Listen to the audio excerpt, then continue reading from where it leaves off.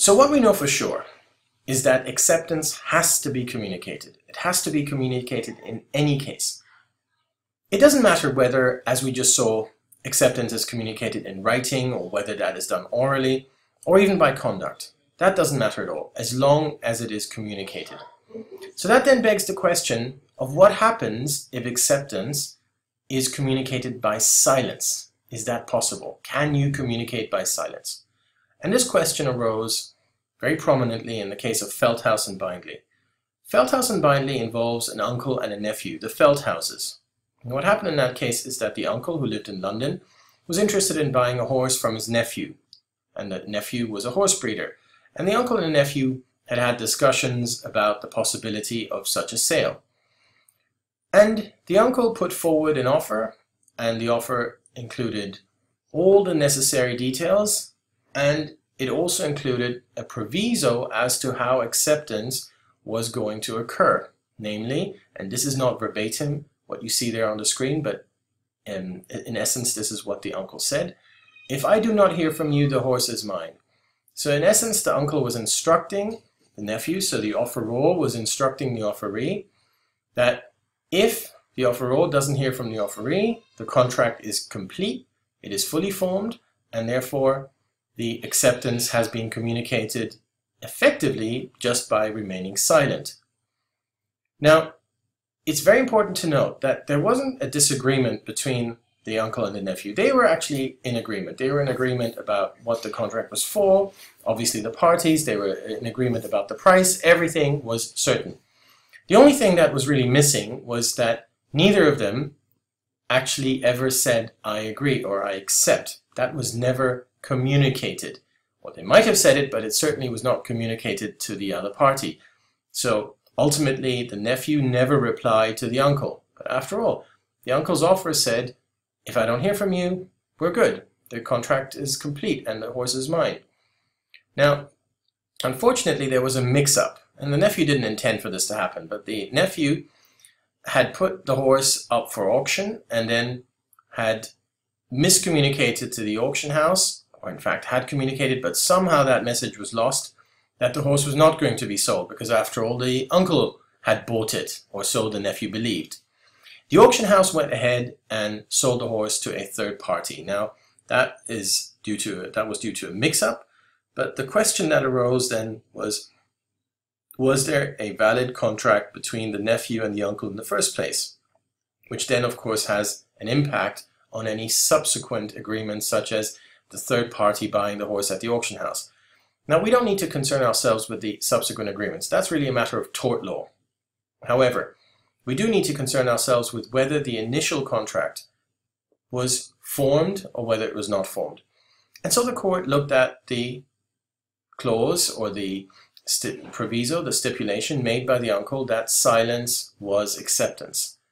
And the court held that silence can never be acceptance. So you can never ever, as an offeror, say, if I don't hear from you, we have a contract. That simply won't stand. So in any case, you, as an offeree, will have to communicate acceptance in one of the ways that we already discussed. So here are a number of examples from that case of what does not amount to acceptance. Where a person writes an acceptance on a piece of paper which he simply keeps. So let's say the nephew had written down on a piece of paper, I accept my uncle's offer and I'm going to sell him the horse. And then he would have, what if he just kept the paper? Perhaps he forgot to send it off or send it back. Well, that's not acceptance because it has been written down, but it has not been communicated. Also, where a company resolves to accept an application for shares but does not communicate the resolution to the applicant. So, even though a company has agreed to go ahead with a contract but has not communicated with their contracting partner, again, no acceptance. Where a person decides to accept an offer to sell some goods and instructs his bank to pay the offeror, but neither he nor the bank gives notice of this fact to the offeror. So again, there seems to be agreement, but there is lack of communication as to the acceptance. And where a person communicates his acceptance only to his own agent. So it is possible, as we shall also see in a few moments, to authorize someone to act on your behalf. But if that person then doesn't do what you tell them to do, namely communicate acceptance, then there is no contract. So merely communicating it to your agent is not enough. In any case, you have to communicate acceptance to the offeror. That is absolutely certain. And so in every situation that you may be confronted with, always look as to not only whether there was acceptance expressed in some way, but also whether that was then communicated to the offeror. So effectively what was going on in Feldhaus and Bindley was that the uncle, as the offeror, had put forward the terms of how acceptance may occur, namely by silence. And so as we found out, that is not allowable. However, in general, it is possible to communicate acceptance without actual communication between the parties taking place. But that's not the same as silence. So recall the case of Carlyle and the Carbolic Smoke Bowl Company. The Carbolic Smoke Bowl Company had put out their ad and had stated in its ad what the person who reads the ad and takes the medication, the smoke bowl, what it is they need to do. So they need to buy the smoke bowls, they need to take them a certain amount each day, do that for 2 weeks, and then they also need to get ill in order to claim the reward. So all these things had to happen in order for there to be acceptance of the offer. In other words, what the Carbolic Smoke Bowl Company actually did is they let the offeree know, any potential offeree, anyone who saw the ad, what is it that you need to do in order to accept the offer. So technically, Miss Carlyle did not communicate with the Carbolic Smoke Bowl Company. She did not call them up and say, okay, I bought your drugs, I'm going to take them now, and we'll see what happens. Nothing like that happened. However, there was conduct. She wasn't just silent. She did something. She went to the shop. She bought the drugs. She took the drugs. All of these things happened. So the case really emphasizes that where someone lays out how you accept, and where that is not mere silence, where it is actually going out and doing something, that can amount to acceptance. So actually going out and buying the smoke bowls and taking them and so on and so forth amounted to acceptance.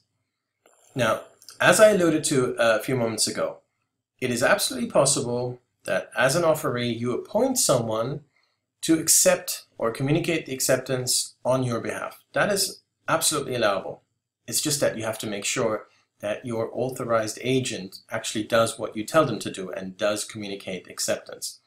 Now the important part is that whoever it is who communicates acceptance has to be duly authorized to do so.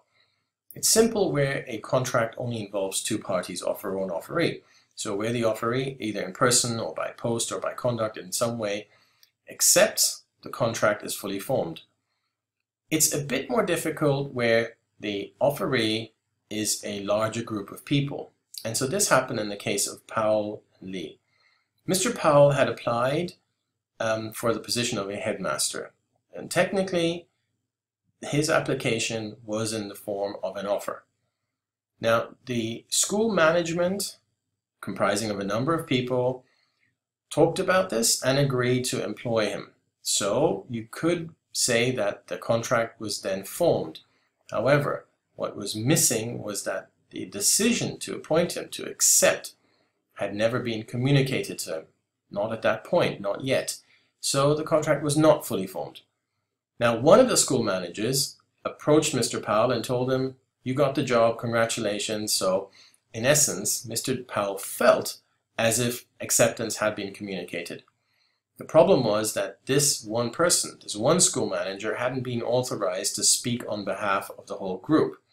And as it turns out, unfortunately for Mr. Powell, the school management decided to employ someone else. So Mr. Powell sued, but he failed because the court said that he had never received acceptance. It had never been communicated to him because the person who had communicated acceptance to him wasn't authorized. So that wasn't valid.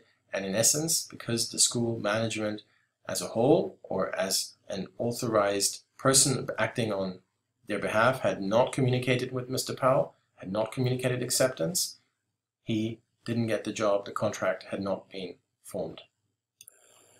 Let's have a look at some of the other rules relating to communication of acceptance. In Holwell Securities and Hughes, the offeror had stipulated as part of their offer how acceptance should be communicated, and it had stated that acceptance must be received by the offeror. In other words, irrespective of whether the offeree communicates in writing or orally or by conduct, that information, that communication has to be received by the other party, by the offeror. And that was held to be perfectly allowable. So an offeror may prescribe the mode of communication. Now, once a mode of communication has been prescribed, can it be varied? Well, generally it can be varied. And if we look at Tin and Hoffman, we already discussed this case earlier. This was the case of the iron that was being sold and bought, but there was no contract because the offers had crossed each other and there was in fact no acceptance.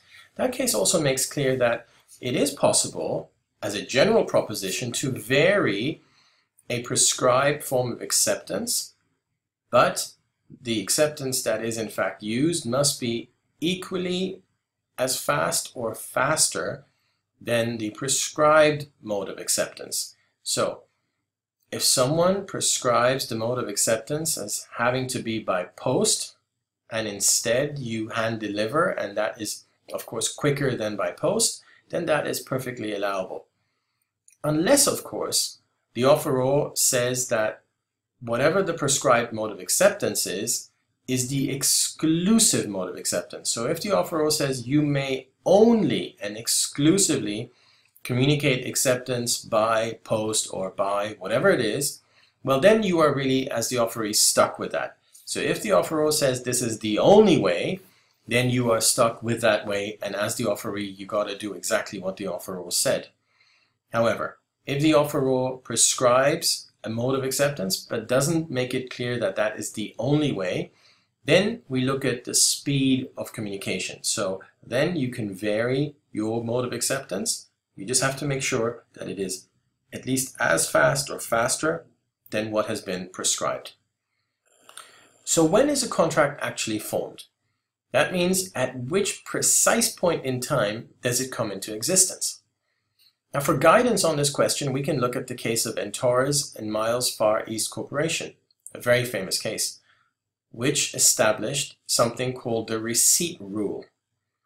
What does that mean? Well, the brief facts are that there were two companies involved here. One company was located in Holland, in Amsterdam, and the other company was located in the UK, in London.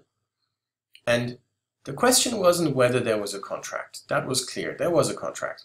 But once a dispute arose between the two parties, it was very important to figure out where was the contract formed, because the where then gave you the jurisdiction. That means wherever the contract was formed, that would be the jurisdiction in which any disputes would be adjudicated. And so what happened was that the Dutch company in Holland sent their acceptance by instantaneous communication, by which we mean things like telex and fax and so on and so forth. And they contended that the contract was formed at the point in time when they sent that message, and hence it would have been formed in Amsterdam, in Holland. The British company said that the contract was formed in London once that communication was received, and the court held that in fact the contract was formed at the place and at the time of receipt, this being London. So this is the general rule regarding acceptance and formation of contract, namely that once acceptance is received, the contract is formed. Now this is the general rule. It's called receipt rule.